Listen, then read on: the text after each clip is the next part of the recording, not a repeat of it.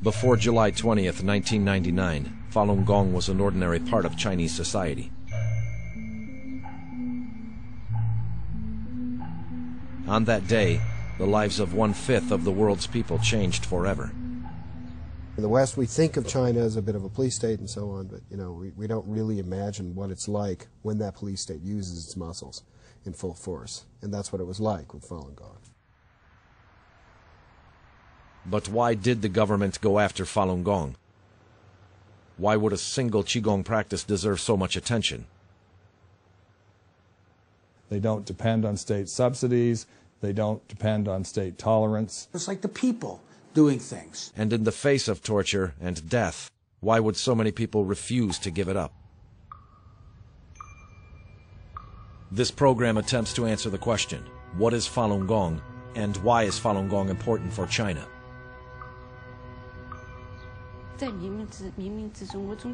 Throughout my life, I felt that everywhere I found myself was just not quite right for me. I had been seeking something, but now I had finally found it. I felt I had come home.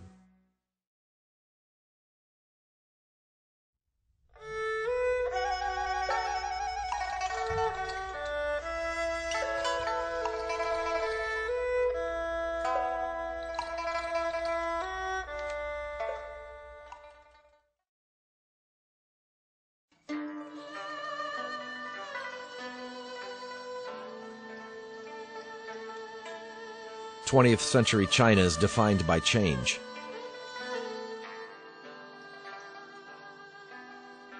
Before the communists came to power in 1949, China had already gone through revolution, civil war, and occupation by the Japanese.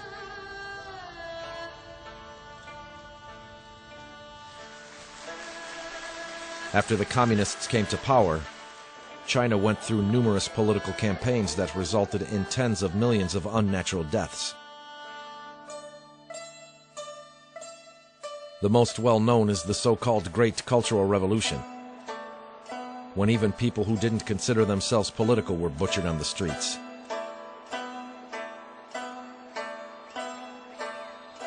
Fear reigned, and the whole country was in the grip of Mao's personality cults. The Cultural Revolution started to affect me when I was 9 years old. My father was persecuted and sent to a labor camp. So my family was separated and we couldn't stay in our home anymore. We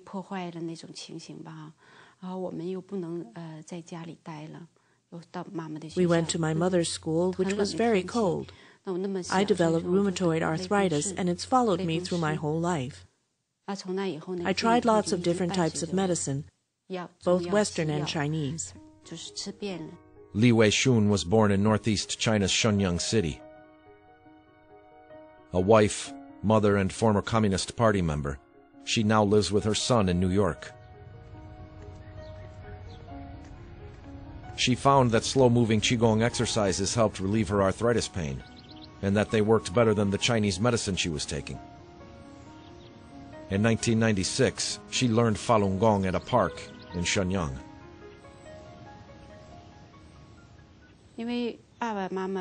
My parents didn't know much about Buddhism, and I'd never learned about it because the party had always brainwashed us with atheism.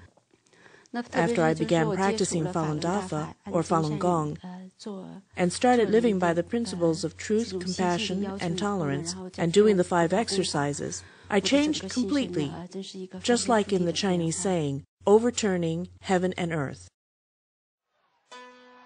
Out of the ashes of the Cultural Revolution, a new China emerged. Business-minded reformers rose to power, and a new period began known as the economic reform and opening up to the West. Some people who were persecuted in the Cultural Revolution were reinstated. But there was almost no attempt to prosecute the crimes of the Cultural Revolution, or to heal the scars it left on the people who lived through it.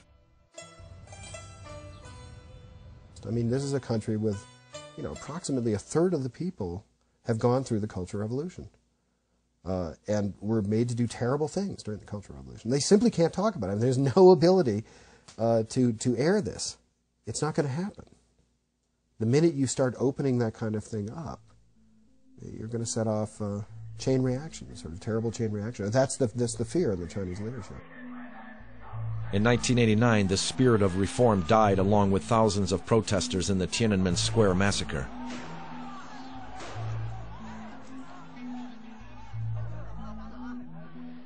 The massacre was another turning point for China. Some of the leaders of the economic reforms were ousted, and those who supported the massacre, including Li Peng and Jiang Zemin, ascended to the throne of the Communist Party. It was the same year that Li Hongzhi began teaching Falun Gong. 10 years later, Zheng and Falun Gong would cross paths. 10,000 Falun Gong practitioners would gather outside the central government compound in Beijing. Zheng would act, and the persecution would begin.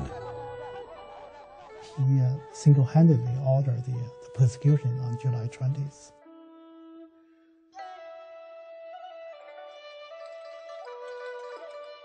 The Cultural Revolution ended with the death of Mao in 1976.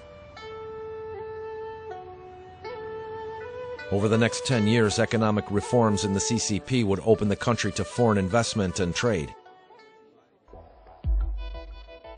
Doing business was the new revolution. As the saying went, to get rich is glorious. I was working in exporting, so I saw who was really making money from exports. It was those children of senior officials. These were the people who really made money.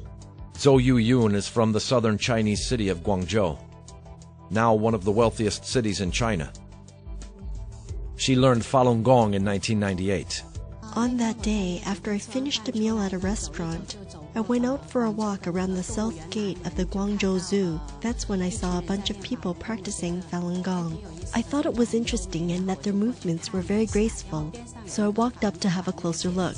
I saw a sign next to them explaining Falun Gong. After I read it, a person next to me began explaining what it was. Falun Gong started really and spread in the parks, in practice sessions that were taking place in public view, outside. Okay, it was like the people doing things. Qigong became popular in the 80s and 90s when China was opening up to the West. Based on traditional Chinese practices, Qigong was a relic of China's traditional spiritual culture. There was a practical side as well. China ended fully subsidized healthcare in the early 90s. There were many stories of Qigong practitioners recovering from illnesses, and many people turned to Qigong out of desperation. Because of my poor health, I had practiced other kinds of